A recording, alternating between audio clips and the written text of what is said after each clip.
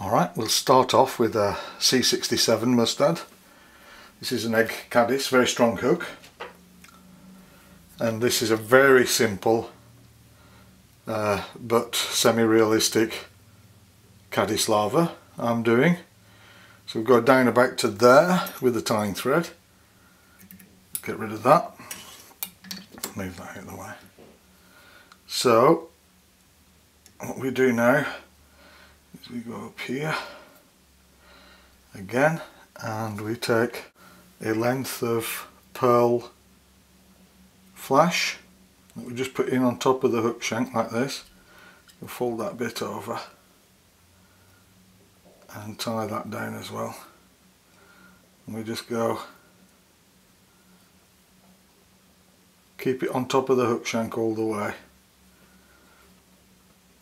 This is going to be the flash on the back afterwards, so we want it to be central, so we just go down all the way like this as far as we need to go to there. Just put that out of the way, try and keep it out of the way, there we go, like so, and then we can go back up here like this to there. And this is a short piece, it's about 10 centimeters for this size of hook. We need this is flesh coloured larva lace, so we'll just tack this in a little bit at the top here because I want a tapering on the body. This will help get the body thicker at the top. So we just tie that down like so, and we can just go back up and we fold this over and we go down like this, stretching the larva lace as we go so it gets thinner, and we just anchor that and we'll go up a little bit more just to anchor everything, and then we can come back down like that, and then we make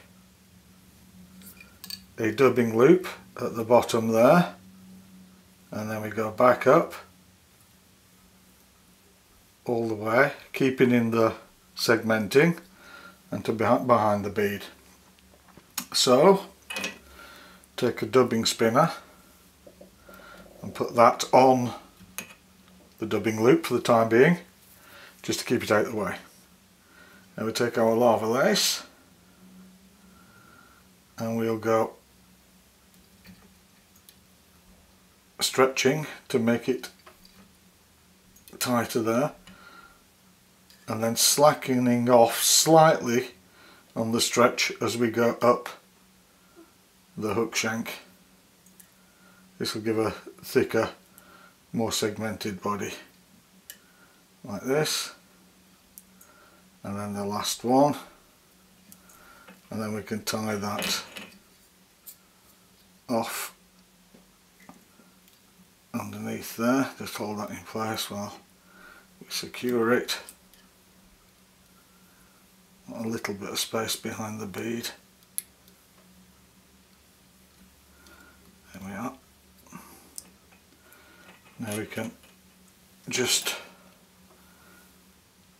stretch that larva lace before you trim it, that's it, and then it'll disappear under the tying thread. There we are. Excellent. Now we take our dubbing loop, and we have to wax this now, because if we don't wax it our material will fall out. Our hare's ear dubbing like so. Get that wax off my fingers. And we take some pre-prepared hare's ear dubbing.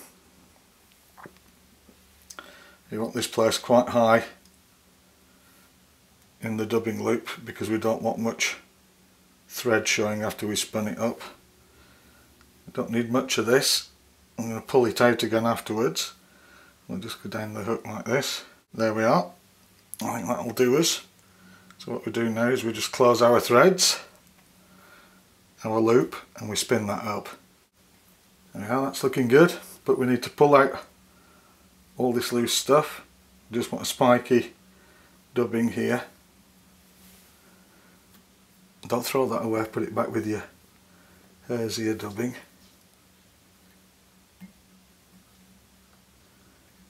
Just need that, a little bit of a thick stuff there. There we go. I think that'll actually do us. Maybe just a little bit there. Then we can give it a brush.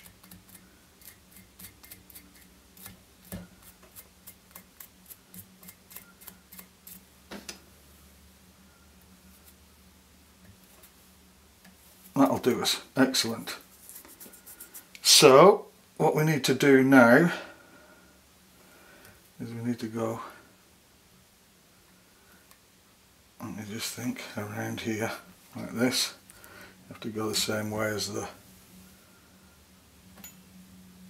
larva lace. Firstly, pull that up. I nearly forgot that. Pull your pearl flash up like that. We need 2 turns underneath there before we start going up. Now your pearl flash over, don't want to take your tying thread, and then we go into the rib of the larva lace. Keep the pearl flash on top of the body like so, and then the next turn of larva lace, pull your flash over. See if I can turn that on its side and I'll show you the, no, not quite, I'll have to bring it a little further up the body. So once again, pull the flash over and down, pull the dubbing down into the gap between each turn of larva lace, like so, and there again. Take that over, there again,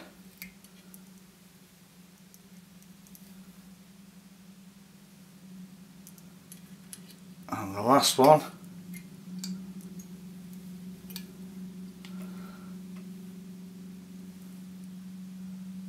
Like so.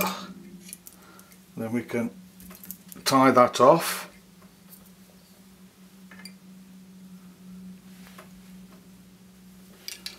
Remove the pearl flash, just make sure we've got it in position. Yeah, I don't know if you can see that going on there now, all the way down the back. So then we can remove that. You don't want your threads and your dubbing loops spinning up like that, like I've done.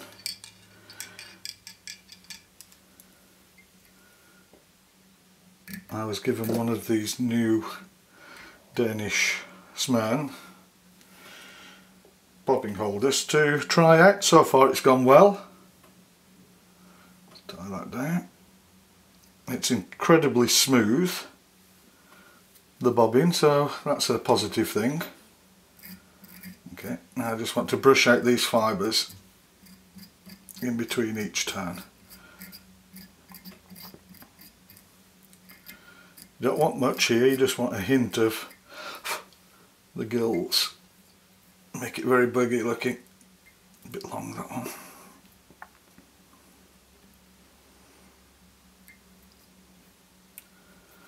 There we are. Okay, I'll split my tying thread. Don't need a loop for this when we're doing the whole, like we did when we did the whole body. We need a bit more wax, just on one side will do now, and some more hairs here, a little bit longer.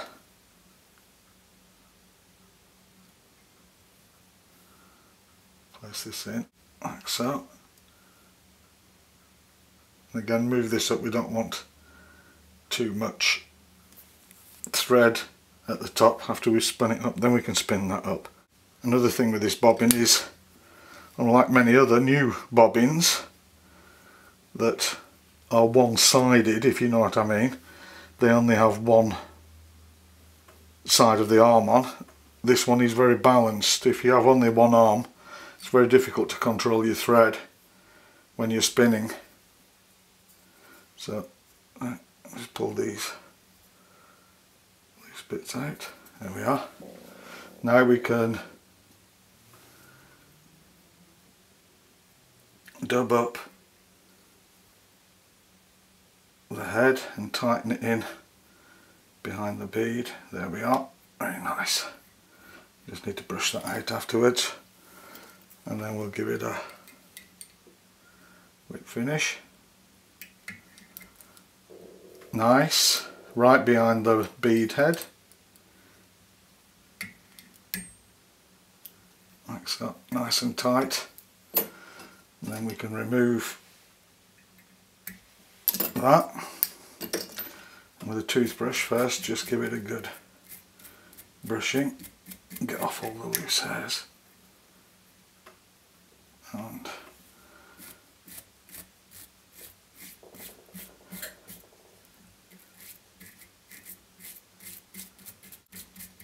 just like so. Just brush all those fibres backwards.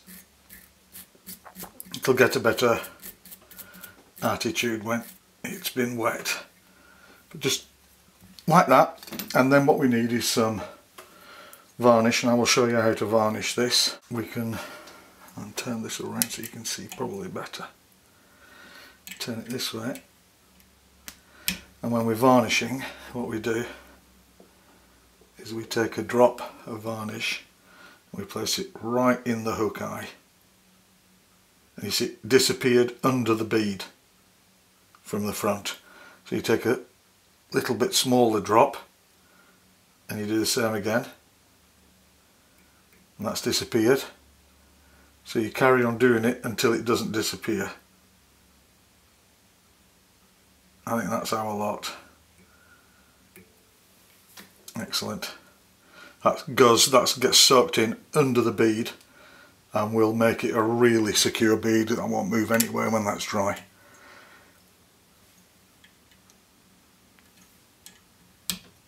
And that's it. That's the Flashback caddis larva.